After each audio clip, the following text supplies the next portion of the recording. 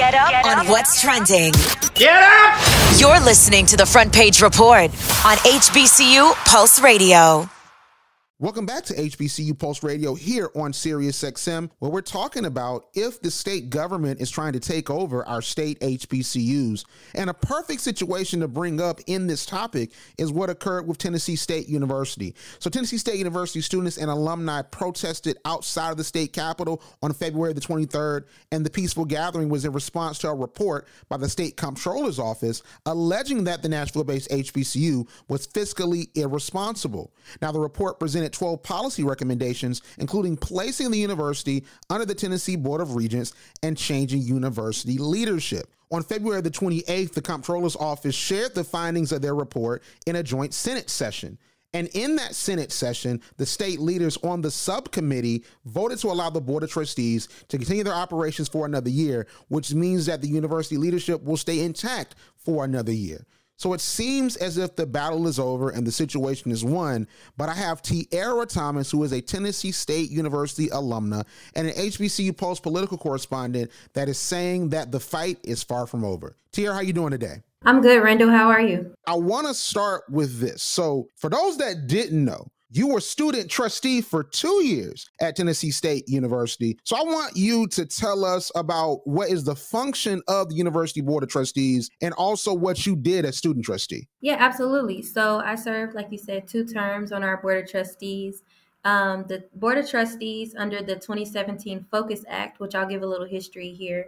In Tennessee, in 2017, they passed a bill that allowed 4-year public institutions to be able to govern themselves through a Board of Trustees. Those trustees boards are made up of 10 members. 2 include 1, which was myself, the student trustee, as well as a faculty trustee, and then 8 other members that will be appointed by the governor and go through an appointment process with the Tennessee State Legislature. And so the Board of Trustees has the ability to provide direct oversight of the governance of the university, as well as be the direct governing body over the president of that university.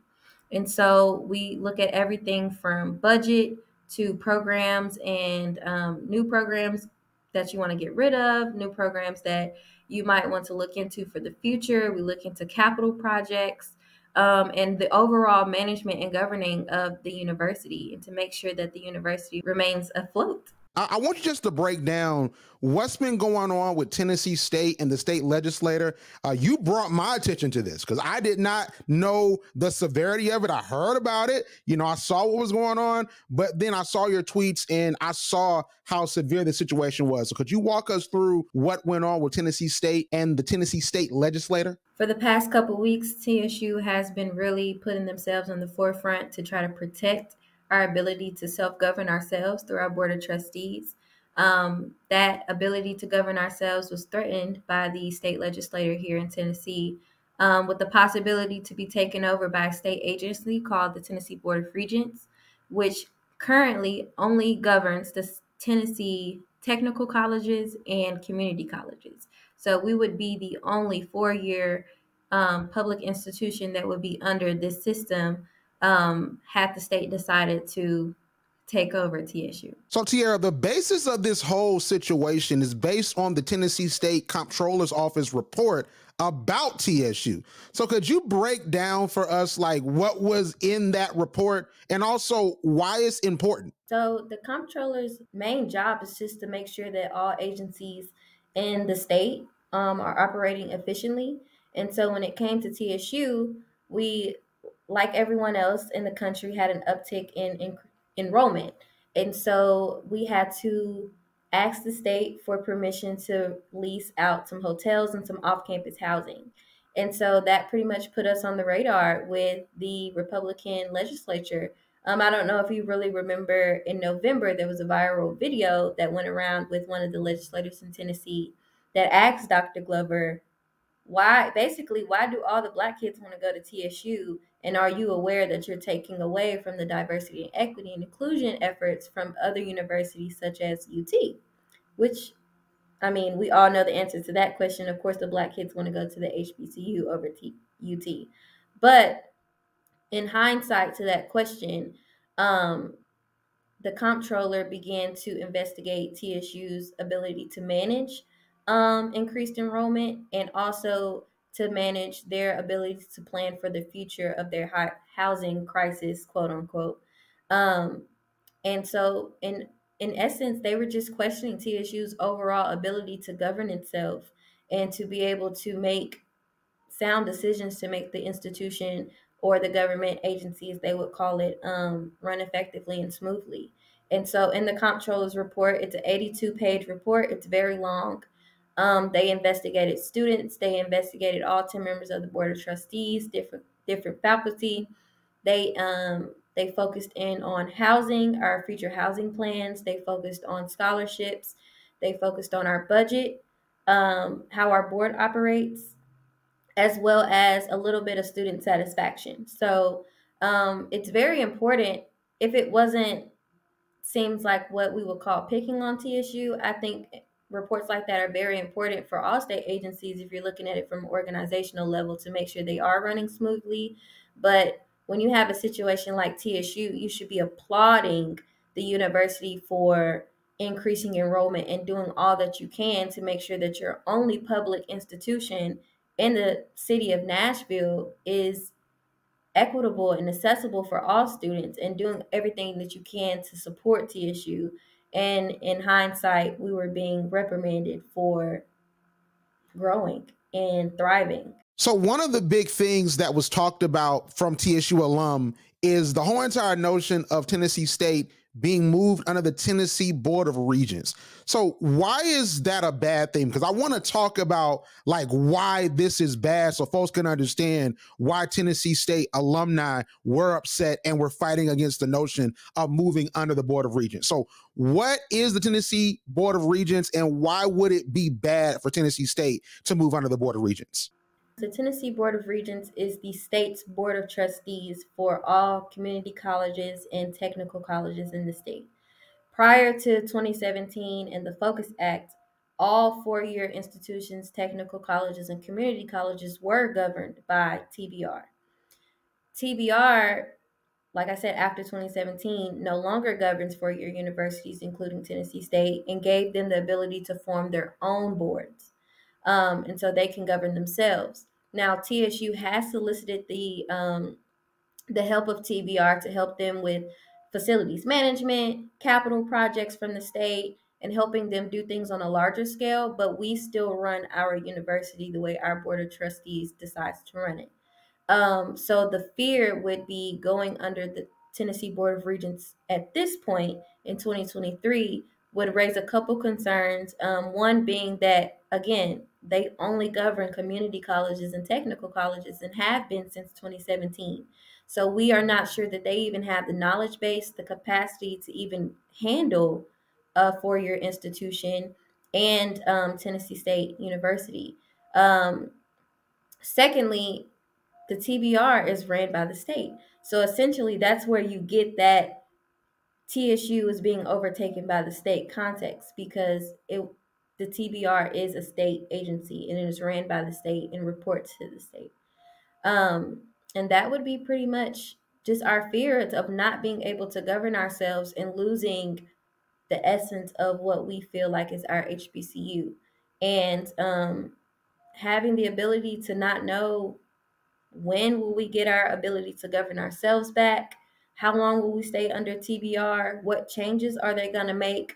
Because when you start looking at things like them changing tuition or admission requirements, you start looking at those populations again of Black students who are first generation first generation college students, or in low income families who, if they raise tuition, might not be able to afford TSU anymore, or admission standards to now they've making TSU as hard to get into as a UT.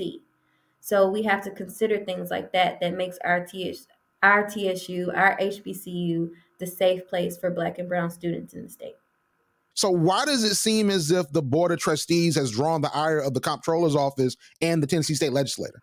Okay, so based off of our power structure in Tennessee, the Board of Trustees, like I mentioned, is appointed and approved by the Tennessee State Legislature and the governor of Tennessee. So every so often, the Board of Trustees at any four-year institution that is public in Tennessee has to go through what they call a sunset hearing. The sunset hearing allows for the state legislature to assess the effectiveness of the board, the growth, and just the positive aspects going along with the board under that Board of Trustees. And then each sunset hearing, the legislature decides if they're going to extend or not extend the terms of the current Board of Trustees. So in this case, our sunset hearing for our Board of Trustees was last week, which is what we saw going on Twitter and everything. And so along with that sunset hearing, we had a special audit done starting last semester when our university saw a record enrollment and also some housing challenges around that record enrollment. And so we kind of had a double whammy against us. And so they used that audit to determine if we were going to extend our board or not. And through all of that, they decided ultimately that they would give our board one more year to operate, and then we would do our sunset hearing all over again. So we reported back on HBCU Pulse in January that Tennessee State University got a $250 million money allocation from Governor Bill Lee that was billed as an investment. And we know it's not an investment, it's a repayment, because Tennessee State University is owed $544 million based on the findings of the Tennessee Office of Legislative and Budget Analysis. So I want to know, is the money allocation of that $250 million, is this correlated to this Comptroller's report and the Tennessee State legislator trying to put Tennessee State under the Board of Regents? Even though this audit report and this overview of our Board of Trustees is mainly based on housing and housing challenges, we cannot use any of those funds for housing or any revenue-based buildings, which would be dorms that are based on enrollment, which bring in tuition. So no, that $250 million doesn't have much to do with this, even though you would hear most people say, if we had the money that the state owed us, we wouldn't be in this predicament. Yes and no, but in this particular situation, there's not much that $250 million, based off the requirements for that money, would do to help this situation. As an alumni, especially a young alumni that is on social media, that's seeing what's going on, and that's also connected, like, how did you feel when you first heard about this issue being raised and about the Comptroller's report and their findings? Being an HBCU alum, not just a TSU alum, I think it raises a lot of questions for what Republicans in general are trying to do with our HBCUs. Because even though we're talking about Tennessee State right now, we've seen similar situations with other universities around the country dealing with their Republican governance. And we're always under attack. And so for that to be hitting home with my university, it caused me to really kind of like dig deep into what is it that's really going on. And I wish I could tell you what the game plan is. As Black people, we know that there's always some aim for our racial counterparts to knock us down. So it could be a multitude of things, because TSU is thriving right now. We have a record enrollment. All of our HBCUs are thriving right now, especially after COVID, after the George Floyd situation, when a lot of Black students are starting to come back to HBCUs. It's just heartbreaking that we're continually in 2023 to be fighting for the same institutions that were our safe place. These are our safe places, and they're trying to even take our safe places away. So it's almost like, okay, if they take over TSU, where else do Black children in Tennessee have to go?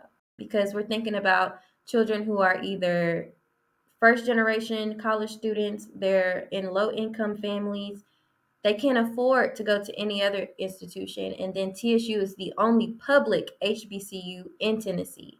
So when you're looking at state funds such as the Tennessee Promise or any other types of state led financial aid, they can't take that to any other university, or that might not be as accepted, or they might not get as much funding for a FISC or a lane that they would for a TSU. I think that's important to speak about, because that shows why HBCUs are needed, because it gives other options to Black and brown children. So, like, do you think that this move from the Tennessee State legislator, the Comptroller's report, and really the process that happened, do you believe that this is going to cause a precedent around the nation for other state HBCUs? Absolutely. We see situations like this happen all the time. And let's just take HBCUs out of it for a minute. Let's think about what's being done across the country about abortion or gay marriage rights. It starts in one state, and then it seems like every other red state does the exact same thing. So they're planning amongst themselves outside of the scope of the American eye to do things like this. And I think it's time for HBCUs to take a look at what's happening with the FAMU, with the TSU, with the Jackson State, and really start probably planning amongst themselves at some of these conferences about how do we protect our HBCUs. Because as Black people, we have to work 2-3 times as hard to be just as good as some of our racial counterparts. And I think one thing that's extremely important, and I'm very big on accountability, our HBCUs are great, but we all know coming from an HBCU, there are some things that could be so much better. And so when you're under the microscope of especially a red state, you really have to make sure that you have all of your ducks in a row. We can't give them an excuse to even consider taking us over. All of our finances have to be perfect. Our enrollment has to be clean cut. Everything has to be together. And we have to do a better job as HBCUs to make sure that we're not even in consideration for some of these things. Even though some of us are underfunded or we are lacking some resources. Our communities and for generations, Black people have been making a lot out of nothing. And so we can't allow that. We're in 2023 now, we're in a different generation to take over, because in their eyes, we're still the same Black people with nothing, no education, and no promise for this country. And we can't take advantage of that just because we're in a different generation. So the state legislators on the subcommittee voted to allow the Board of Trustees to continue their operations for another year.